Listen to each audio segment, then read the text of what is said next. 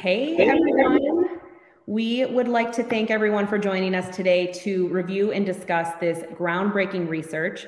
My name is Angie Stratman. I'm the Sales Development Manager here at the Mom Project, and I'm stepping in for Christina Cartwright this afternoon, who was unable to make it. So first, a few housekeeping notes. This session is being recorded, so it'll be sent out with the 2022 Talent Trends WerkLabs report after this event. So be on the lookout for that in your inbox. And then also myself and these three wonderful panelists will be sticking around afterwards and hosting a Q&A in the sessions tab. So after we're done here, if you want to ask more questions, you just want to visit, jump on over to the sessions portions of the event platform and chat with us. So, all right, I'd love to first start by introducing Victoria Pua. She is a talent success partner here at the Mom Project. Victoria has been with TMP for not quite a year yet, but has made such an impact and has been such an incredible asset to TMP talent recruiting team. Victoria has been a part of the recruiting world for almost 10 years with a background in startups, tech, and corporate Fortune 100 companies. So welcome, Victoria. And next, I'd love to introduce our WerkLabs team. WerkLabs is the research and insights division of the Mom Project. And I'm honored to introduce Dr. Pam Cohen, the Chief Research and Analytics Officer at TMP and WerkLabs.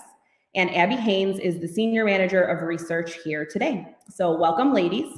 Would you both mind by starting by telling us a bit about your background and about WerkLabs and the report we're going to be talking about today? Sure, Angie, thanks so much for that introduction. My background is in social psychology and behavioral economics, and really finding ways to measure intangibles, things that are critical to corporations in terms of their bottom line, but are sometimes elusive to measurement. I've been with the Mom Project since its inception about 5 years ago, where we were a team of about 5 people, and we've now grown to over 300 people. And as we've grown, Mom Project has continued to prioritize investing in research and opportunities to help organizations and the talent that support them. And we now have an extremely robust research team as well. Let me let Abby Haynes go ahead and introduce herself as well. Awesome. Thanks, Pam. I'm really happy to be here with you all. Abby Haynes, Senior Manager of Research. I've been with the Mom Project and WerkLabs now for a little over 2 years. Started right before the pandemic, and really since then, we've been on the ground doing research about moms and work, really critical workplace topics to provide some key critical insights. So happy to share out some of those with you all today. Yeah, thank you guys so much. So we are certainly glad that so much of that research has been able to shine a light on how moms have been disproportionately impacted during this time. Pam, would you mind speaking a bit more about WerkLabs and its research approach? Of course. WerkLab really specializes in collecting and integrating qualitative and quantitative methodologies. We develop predictive models that yield really prescriptive and actionable results. We advise companies on topics ranging from flexible work structures, best-in-class parental leave policies, and certainly how to foster more diverse and inclusive workplaces. And not only that, but we also devote a large amount of our time specializing in thought leadership, looking for weak signals on the radar screen that really make a sizable impact for organizations if they focus on those things, and excellent employee experiences. WerkLabs and Mom Project's interest in conducting this kind of research is really simple. We're interested in cultivating people-centric workplaces and offering people the best opportunities for work, and helping organizations to prioritize and invest in employee experiences. That's awesome, Pam. So, Abby, Pam, it's my understanding that what we're hearing from both of you today is research that your teams collected over the course of 2 years is really allowing us to see a pretty clear picture of not just what moms are looking for, but what talent is wanting from work. So can we begin with you guys walking us through, what the process looked like in motivating this piece, and why now? Why is it so relevant? Yeah, happy to start tackling that one, Angie. Really amidst the Great Resignation, like the current landscape right now, we thought it was important to put out this research piece where we do a bit of reflection looking back at the 2 years of research that we've collected, because In doing so, at the end of 2020, we fielded this survey, like what we called our silver linings study, where we looked at, what were some of those silver linings that moms were experiencing amidst the pandemic. And one of those key findings that we saw was 88% had gained clarity for what they wanted in a future employer. And 90% reported that change to more of a remote first environment as being, a really positive experience. So like looking at those two findings together, for us, it's not all that surprising that we're seeing what we're seeing in the marketplace today, right? Where moms now have kind of this newfound time with childcare coming back, being accessible again, kids being back in school, that they're being really, really detailed in what they're looking for in an organization. They're now starting to really determine what they want and what they need out of a future workplace. And a lot of that has been informed by the last 2 years of work. So in doing so, we're just looking back at the last 2 years of research that we've conducted from WerkLabs to just paint this picture of what's driving moms to certain companies and what they're really looking for. So, with all of that being said, we thought that the best way to structure our conversation is, landing on really diving into what WerkLabs has determined to be the 4 key drivers to attracting mom talent and what seems to really matter and impact moms. So we've got a really great mix of talent and organizations online with us today. So we want to make sure we're sharing insights that resonate really with, both sides of the aisle here. And driving really into our first driver, which is flexibility. This is something that the Mom Project and WerkLabs have always thought as being absolutely crucial. And now we've been through 2 years, right? We've been through 2 years of the pandemic, managing virtual schooling, remote, having kids at home. So talk to us about what flexibility means for moms and why it's so important in 2022, Pam. Sure, absolutely. The definition of flexibility has really shifted over time. One thing has remained consistent, though, and that is while flexibility is critical, flexibility needs to be accompanied by respect for flexibility. In the absence of that, you can have flexibility of many types, but if you aren't allowing people to have flexibility and also get ahead, do plum assignments, and support them in terms of their family and their lives outside work, then really that falls to the wayside. But flexibility itself in terms of the definitions has shifted a bit. Really at the end of 2020, about 90% of moms talked about the shift to remote work as being positive, and that they were more than ever determined to continue to work remote in the future. In some ways, as they got a taste of what it was like to work remote and to have more opportunities at home, they really wanted to stick with that. And of course, organizations at the same time were seeing that that was actually a possibility, where a lot of times bricks and mortar companies in particular were saying, we can't do that. Now we're in a space where we tend to think about flexibility as only being remote work, but it's really a lot more than that. Where remote work is certainly a component, most definitely. But it's also felt through, again, manager support for unique flexibility needs. In other words, it may change week to week, day to day, but knowing what employees need and supporting that and perhaps doing some sort of trade-off within the organization can really be helpful. And then there's organizational support for unique flexibility needs. Executives as well as managers need to understand the whole organization, who needs to be on site when, what needs to get done when, and then working around that.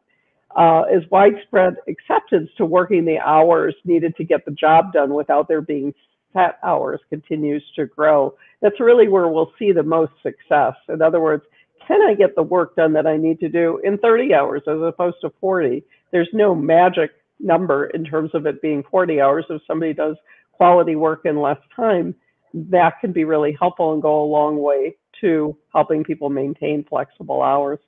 Some people just want to work flexible hours throughout the day. They need to be available when they're needed, but they also want to have time at home for pickups, maybe for drop-offs, for doing certain things. They're willing to put in the hours, but they need it to be flexible around their schedule. And then when remote work is on the table, there's a strong desire by moms to see those clear investments by organizations into the experiences of their employees. And, you know, again, we can't overemphasize the idea that if there's respect for flexibility and unique needs, then we're going to see success in that. I love that. I love that idea of unique flexibility. I know, you know, being a mom myself, being able to drop her off and pick her up from daycare is so helpful in our household. So yeah, it's huge. I love that, Pam. So Victoria, on our call today, we've got some existing organizations that are hiring through TMP currently. We also have some prospective employers that are looking to partner with us. So how does an organization's talent pool expand when flexibility is offered? I think it expands really by having more talent apply, having more talent be interested in the company, and really inviting folks who could not and were not able to, come into an office. I think really expands the talent pool.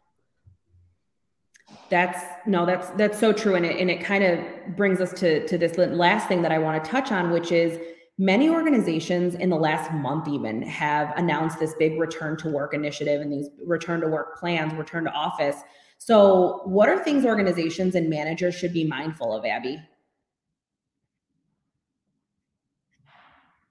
It's really returning to office too soon, and not meaning that, you know, we've got to stay remote forever, but meaning that there's a push to return to office without there being, clear structures, strategies, processes in place for employees and for professionals who have been accustomed to working remotely, for a little over 2 years now.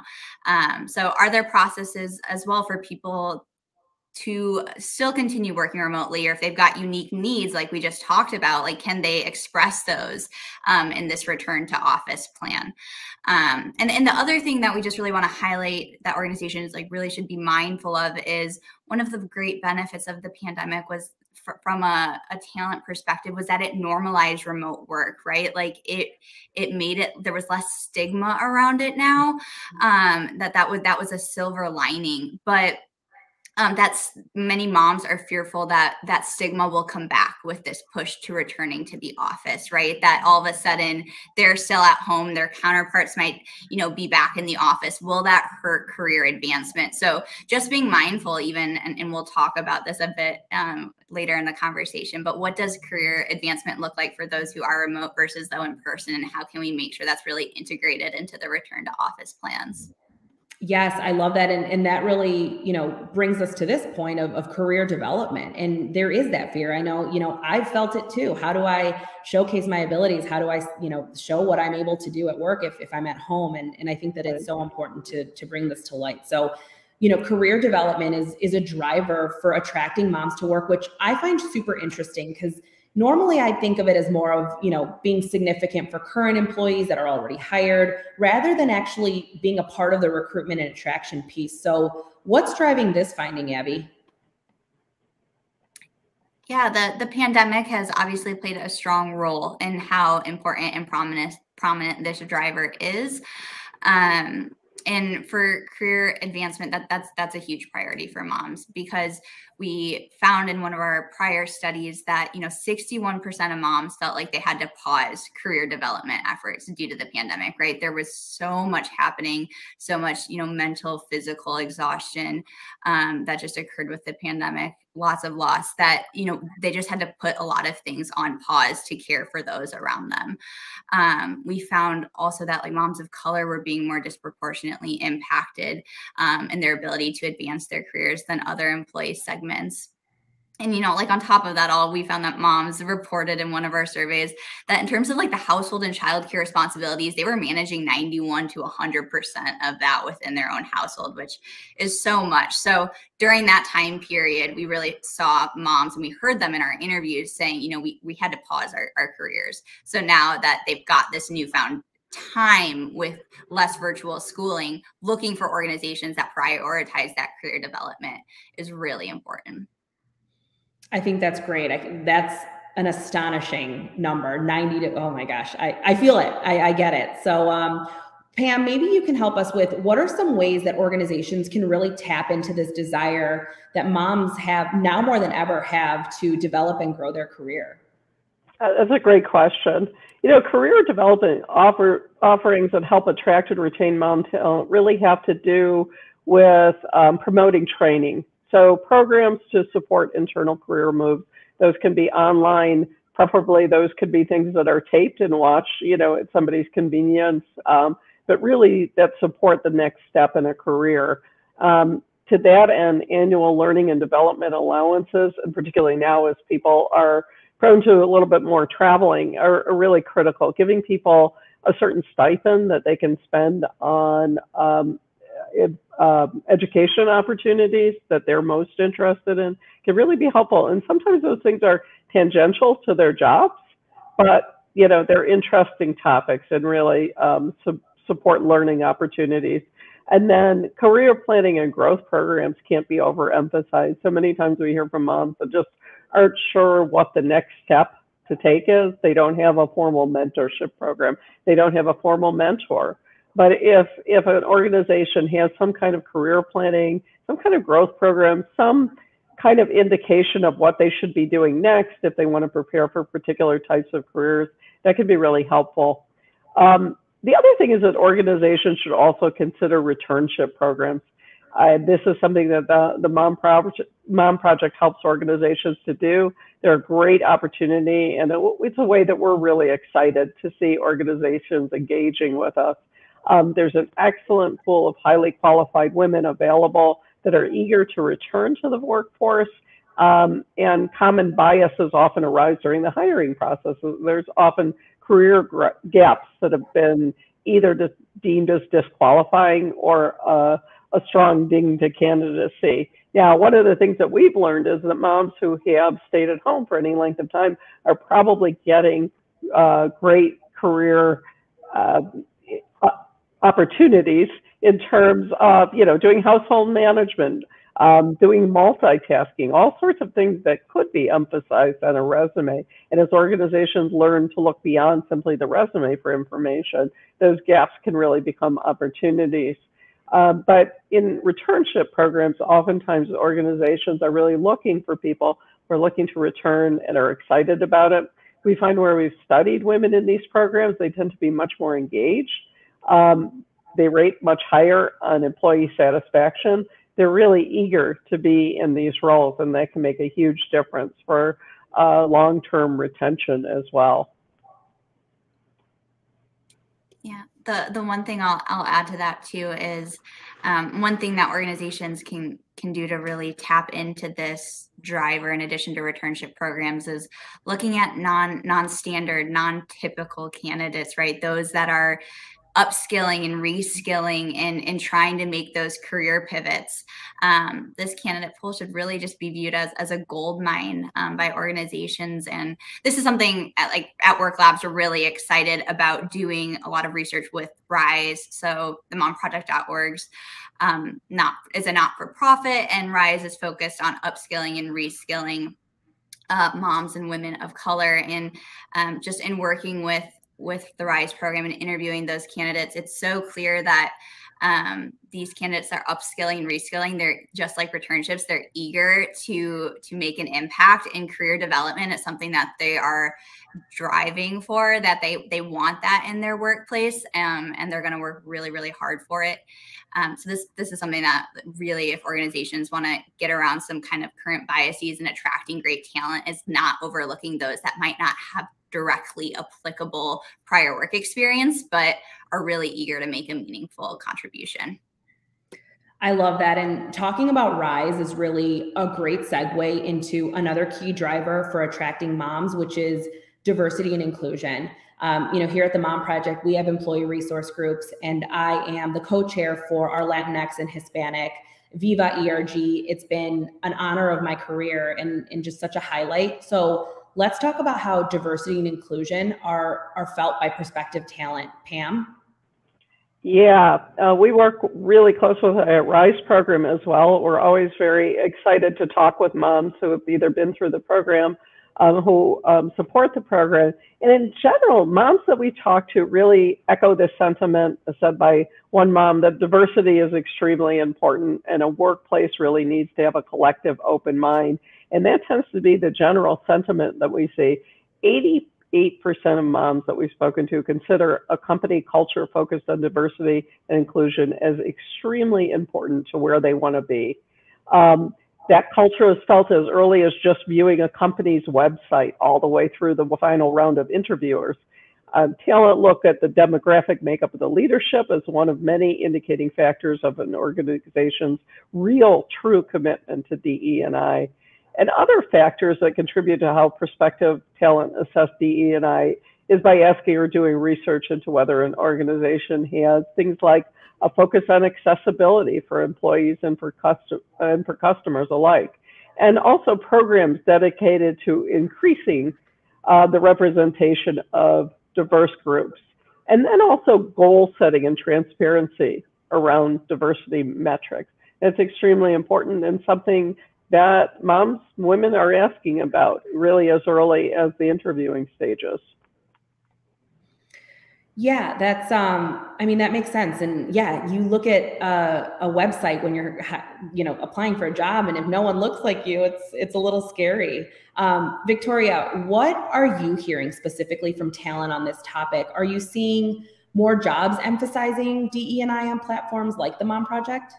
Absolutely. I'm definitely seeing a lot more DE&I, not only from job descriptions, but from moms and the candidates themselves. It's really a priority. It's one of the first questions that I'm asked. I love that. I think it's so important to have that. Abby, can you maybe share a little bit about what you guys are seeing as a threat to diverse and inclusive hiring?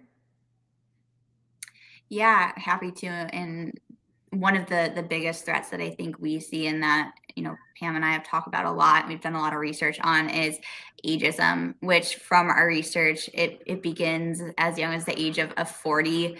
And it appears to disproportionately impact women more so than men, and even more so for those going through the job search process. Ageism can also happen when you're currently employed and already with an organization, but we do see that it's more prominent for those that are going through a job search, and they feel like they experience it more during that time.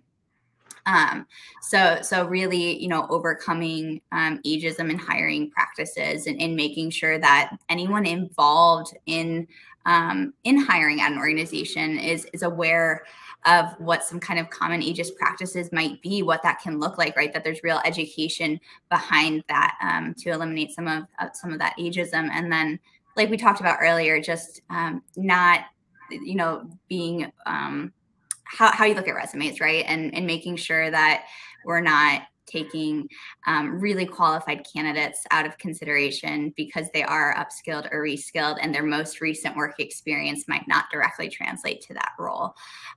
That's another really key way to overcome some of those threats within the hiring scheme. Yeah, thank you for sharing that. I think those are all really great things for diverse hiring and creating an inclusive workplace. So I think a really hot topic right now is what benefits really matter to today's workforce and what doesn't, what's not important anymore. Victoria, why don't we begin with you? What are you seeing specifically from the talent community here at TMP about this? I'm seeing a lot more people kind of really, it's always been a very important topic, but a lot more emphasis on, health benefits, definitely benefits in regards to childcare, benefits of all sorts. It's one of the top questions that I'm always asked about. So it's definitely top of mind. Sure. Pam, can you share a little bit more, about the research side of things? Yeah, absolutely. Having supportive benefits and fair competitive compensation are always important. The pandemic really highlighted that many benefits now seem to be viewed as threshold requirements, an ante to get in the game when considering an organization. So benefits and compensation are kind of a yes-no dichotomous. Either yes, they meet the needs of my family, or no, they don't. If yes, the organization will be part of the mom's consideration when ranking organizations. If no, regardless of other perks and offerings, even the ones that are nice to have, will really not make the role come under consideration. So, and for many moms, working remote has become a threshold as well, a kind of skin in the game benefit, when in the past, prior to the pandemic, that really wasn't the case. And then in terms of compensation, I mean, it really comes down to paying people what they deserve, what they earn, especially in our competitive market to attract and retain talent today. Most frequently, our surveyed moms reported needing an 11 to 20% increase in comp to consider leaving current roles where they were already employed. So there's really a great emphasis on leaving a job where there's a significant increase in salary now. And for companies that maybe can't match the pay range of other organizations, that's when other offerings that are considered critical, like flexibility, come into play.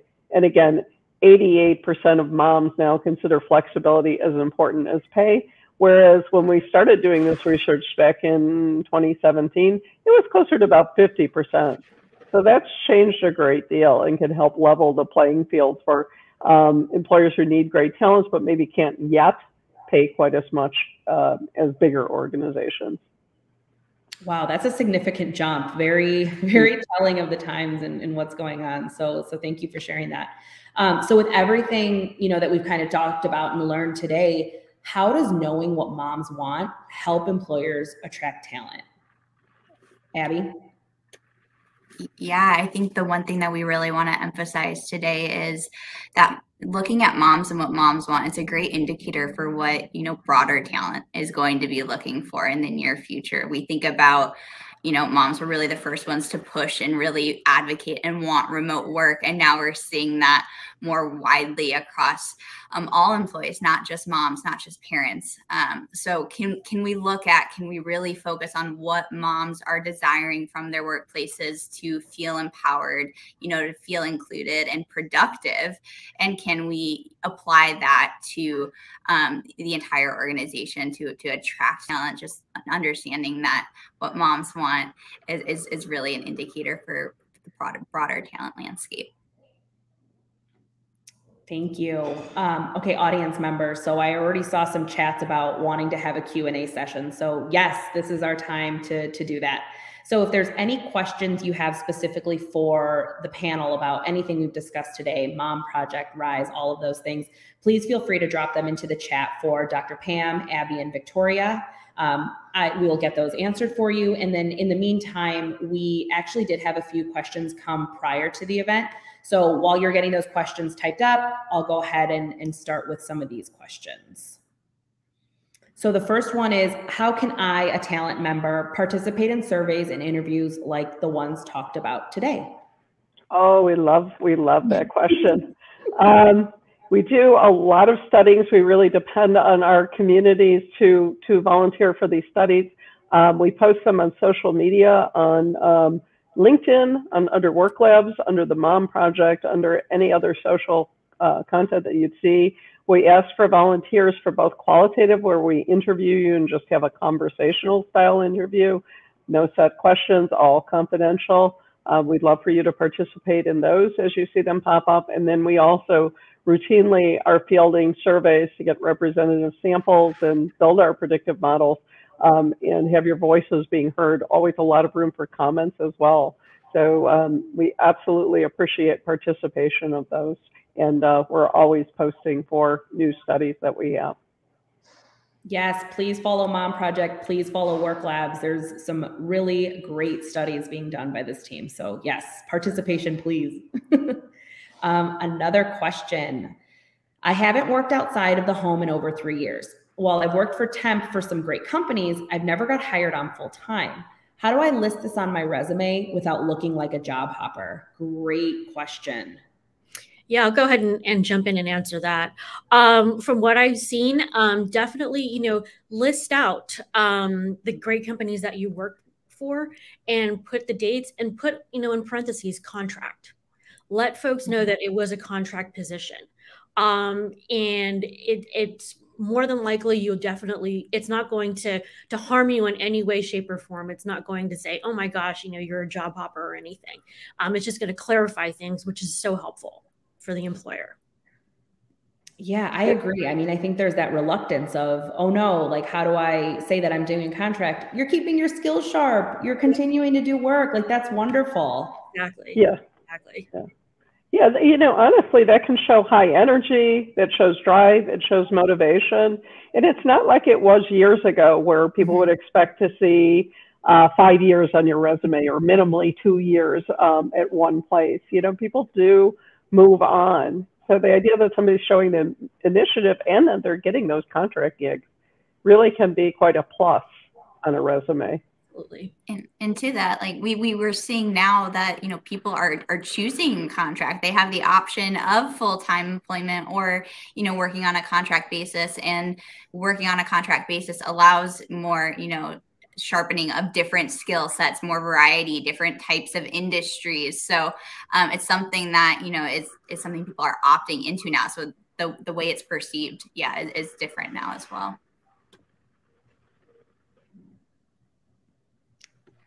Our next question. Okay, this one's from Erna. Are you seeing any specific asks around elder care as a benefit? Ooh, that's a good one, Erna.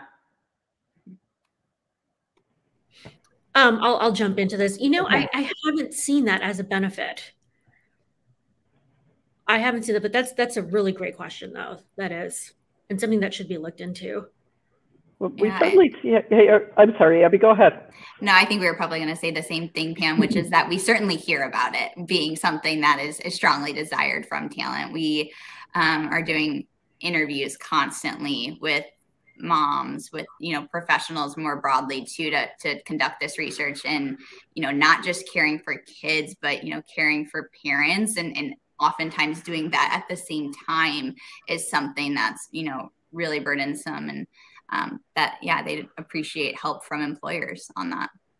And I think, you know, best case, we see employers moving more toward offering specific benefits that can be used both for, you know, elder care and for child care, for family care generally. I think the more that organizations allow people to choose what they use specific benefits for to suit their particular life needs, the better off they and their employees are going to be. That's certainly how WerkLabs is advising our clients now, is to move towards that so that people can decide how to fit their unique needs. As elder care is certainly an area that's been underrepresented in organizations, but as a benefit, we certainly, as Abby said, are seeing more and more people ask for that.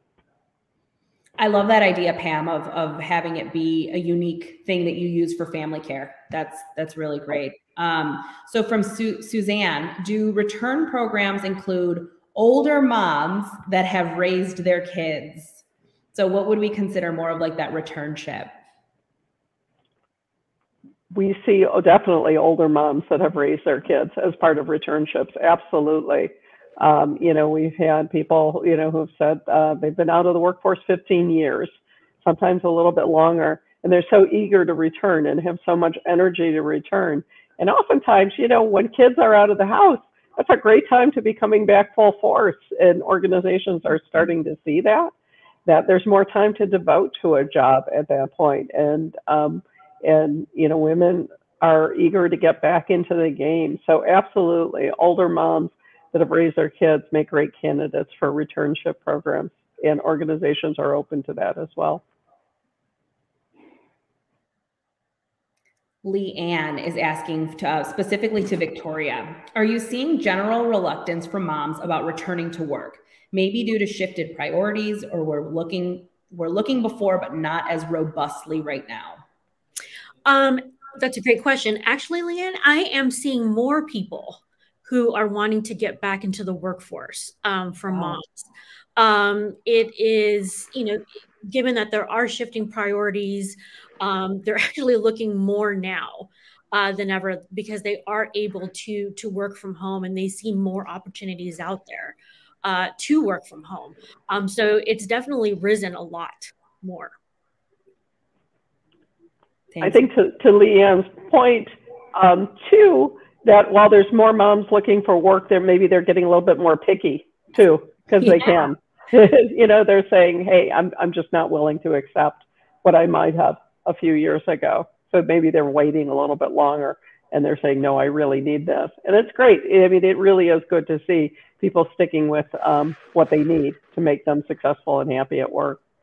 Yeah, and a lot of that stems from during the pandemic, we were hearing a lot of moms saying, like, I'd love to leave this workplace. It is not healthy for me. It's not supportive, but they weren't able to, right? They're primary breadwinners for their family. You know, it wasn't the market that we have today when looking for a job. So a lot of women were staying put and dealing with workplace cultures that weren't supportive, and so now they're looking again and like Pam said, being pickier because they have that clarity from how their workplaces often handled COVID and the pandemic and treating employees during that time. Yeah, they're picky because they can be, so that's good. I love that. Freya, shall we mention our gap and explain it in a cover letter, or simply not mention it at all? Victoria, what are you seeing with this? Yeah, absolutely. I was just going to jump in. You know, I think that mentioning your gap is totally fine. I've seen it on resumes where they say, you know, for the last 5 years, I've been doing this, whether I'm taking care of a loved one who's sick or something else, where they've actually listed what's been going on for the last 5 years. But I think absolutely mentioning it would be great. And it doesn't necessarily have to be in a cover letter. You can put it on a resume. At the Mom Project, we call those mom-baticles. Oftentimes, you know, and there's a lot of skills that come with it, as we talked about earlier. And I think listing all the things that someone has done while they were having a gap in what we call, you know, we have a report called Return to Paid Work. We know everybody's working, and particularly moms. So highlight some of the things that you were doing while you weren't doing paid work. It's extremely impressive. And that's some of what and we're excited about kind of that education component that WerkLabs and the Mom Project can do within organizations, right? As highlighting like how to view those career gaps on resumes, that just to that point, like view them as a mom-batical, that where they were refining certain skill sets. So I think we're in a unique position too with WerkLabs and the Mom Project to kind of facilitate some of that education and normalize those gaps too. Freya, great question. Okay, Katina, how can you leverage volunteer experience? This is a good one. I always wonder about this too. Victoria, do you see people? I know, I'm like, Victoria, our talent specialist. Like, what do you see where people like list this, and how do you leverage that? So I've seen it in different ways. I've mostly seen it at the end of the resume, kind of mentioning, okay, I've done this. You know, I was a board member to an organization, or I volunteered for a couple of years. It'd be great to expand on that, kind of saying what exactly you did, you know, mentioning a couple of bullet points about it. Whether you put it at the end, or let's say you took some time off work and went ahead and volunteered for a couple of years, you could put that as well. But it's very beneficial to put it on a resume. Awesome. Yeah, I think there's so many just transferable skills from what you do in volunteering that's work related. So I love that. Great answer, Victoria. TJ, does the Mom Project have an active mentorship program? And do you have to be a mom to work for the Mom Project? WerkLabs team, I will let you take this one.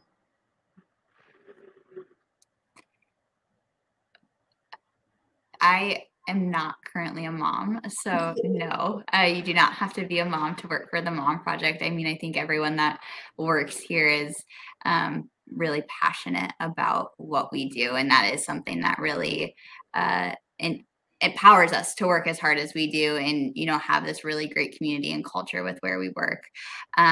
The Mom Project, you know, we do have and maybe Angie, you can see more of this as well, like our rally and booster and boosty program, so that you can receive some support, or you can give support if you're in a position where, you know, you feel like you have that capacity and you're wanting to give back. We do have that as well. And then, you know, for some of our research, we're really excited about doing more research on what successful mentorship matches really look like, right? So like a lot of organizations are realizing we need to be offering mentorship, and it needs to be integrated in some of that like career development planning.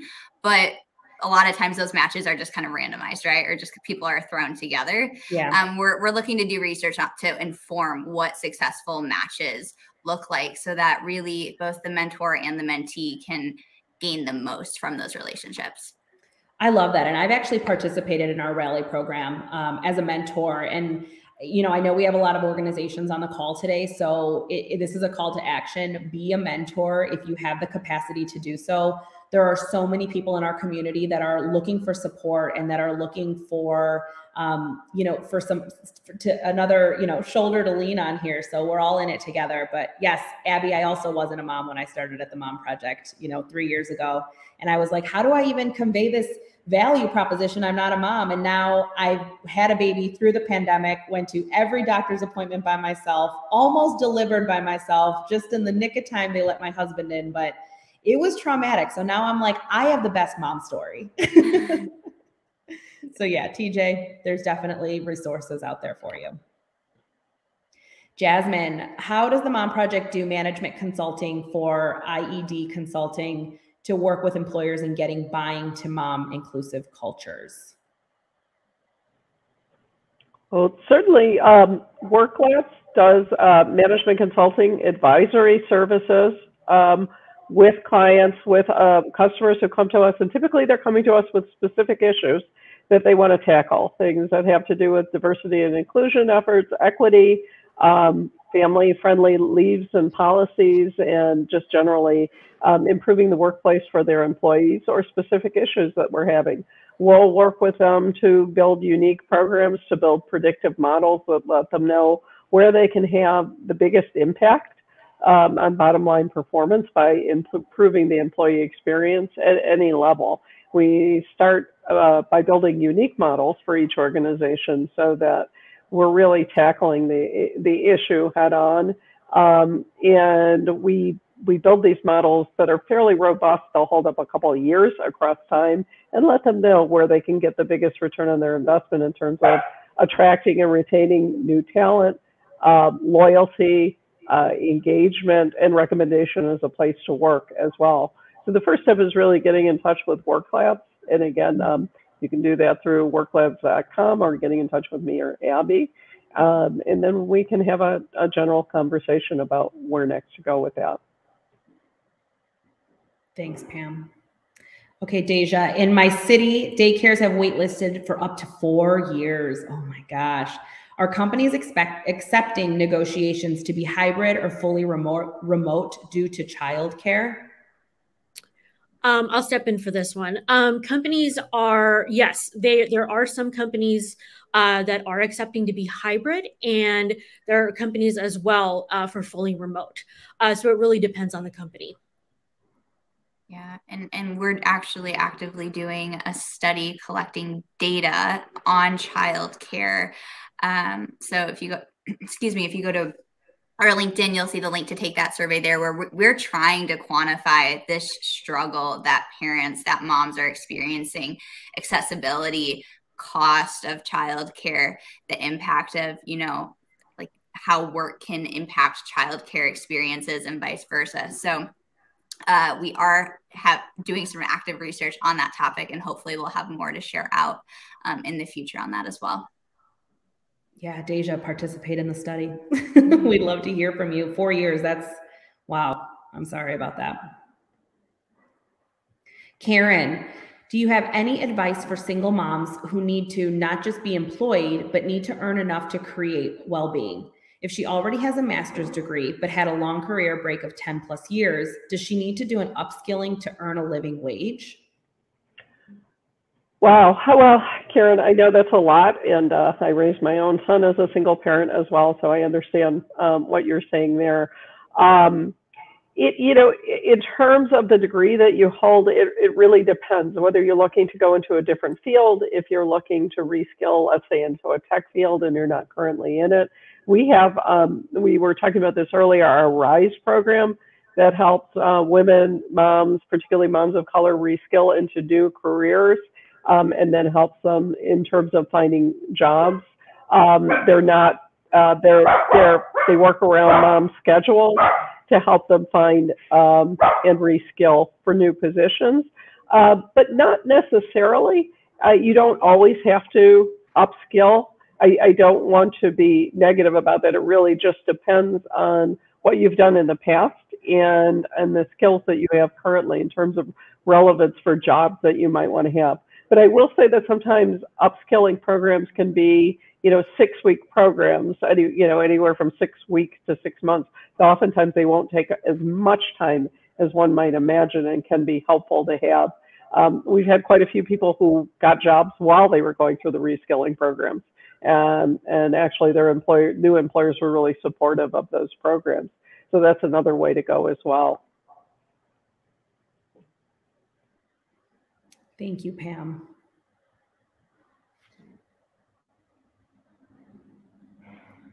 Okay, Candy, how likely are companies to adopt new or modern hiring practices and screening algorithms? I'm finding some organizations may be behind the curve and quickly disqualify candidates without considering the whole candidate and their needs. That's a great question. I can start. Yeah, WerkLabs, I think. Yeah, we start. Companies are really all over the spectrum with this, and some are going to have more modern practices, and others, it might just be taking a bit more time. I think one thing that we're really optimistic in engaging with companies in that consultative capacity, but then also through the research that we're doing, is that during the pandemic, that really highlighted a need to refine these practices, to be more inclusive in the hiring practices, in how we view resumes. So the pandemic really seemed to be a turning point for organizations that might have been lagging, to at least recognize that, hey, it's time, we need to step up. That learning curve of understanding, what that means and what that looks like, that might take some time. But I think we're optimistic at what we're seeing from our perspective in terms of action that's starting to occur these last couple of years. Yeah. As companies want to step up their DE&I efforts, as they want to attract and retain more women in the workplace, they really are starting to take a look at things that go well beyond traditional resumes and cover letters. And we're really encouraging that at WerkLabs as well. And the companies who have worked with us are finding great success in doing so. So I have great hope that trend will continue. I hope so too, Pam. That was great insights, Abby. Thank you. I think we have a couple more questions.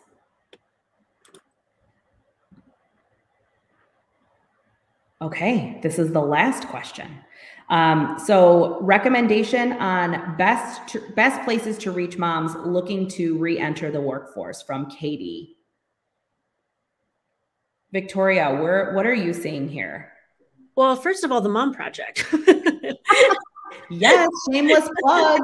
TMP, here you are. Also, I think that you've got LinkedIn, you have so many other job searches out there. I think the Mom Project is unique, that it is really focused on moms that are out there. But I would say, there aren't really any others that just, kind of hone in on moms. But yeah, there are, so many out there, just general ones. I think taking a look at each company and the benefits that they provide in regards to childcare and things of that sort is a really great way to start. Thank you so much, Victoria. Yes, shameless plug, Mom Project. Obviously, you're already here. Thank you all so much for being a part of this panel and talking about your research. And thank you to the amazing audience for listening, your participation, your questions. Thank you so much for being with us and taking time out of your day. If there's any further questions for Dr. Pam, Abby, Victoria, myself, please jump over to the sessions portion of the event platform. So it's on the left-hand side of the screen. You can join the talent networking room to chat with Victoria and Abby about current trends, or if you're interested in joining the Mom Project community, or go to the employer networking room to chat with Dr. Pam and myself about how employers can work with the Mom Project to get these talent trends, and how you can put them to work in your organization. So thank you again. We're going to be sharing a recording of this webinar and the full talent trends report on Monday. So have a great weekend, everyone. Thank you so much.